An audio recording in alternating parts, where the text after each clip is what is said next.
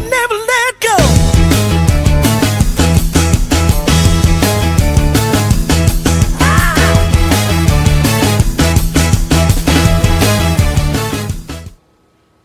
Doesn't mean somebody's going to hand it to you.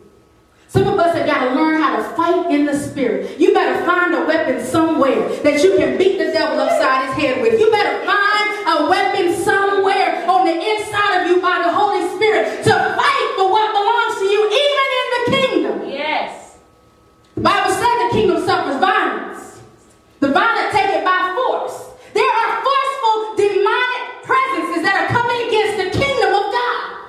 They're not worried about your stuff. The devil don't care nothing about your stuff. He wants your ministry. He wants your testimony. He wants your power. Don't let him have it. This is a time to fight. It's a time to fight. There's going to be more prayer. There's going to be more fasting. There's got to be more intercession. There's got to be more casting out devils. As soon as you see a spirit, baby, it's time to stop it. Ain't no sense in sitting back and talking about it.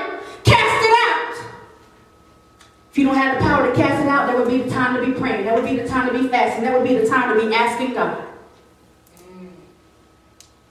Strategic.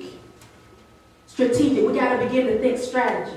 Not fun, not just church. We got to think strategy. Why do I come and praise God? What is the point of praise and worship? What's the deal? What does it mean? What do I have to do? What's the assignment for the day? What spirits are we dealing with? What imps are we dealing with? What's in the atmosphere? What songs are right for the day? What songs are not right? Should I dance? Should I sing? Should I get on my knees? Everything is strategic. God, what position do I need to be in? Obedience is at least 90% position.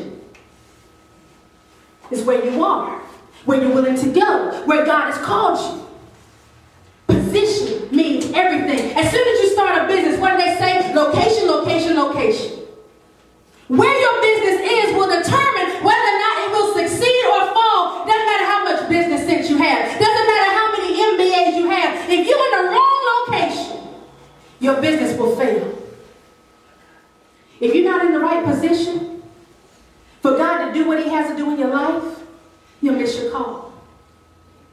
Positioning is very important. Positioning is very important. When you're in labor and you have a child, positioning is very important. Your position can determine whether or not you and your child live or die. Position is very important. We talk about we want God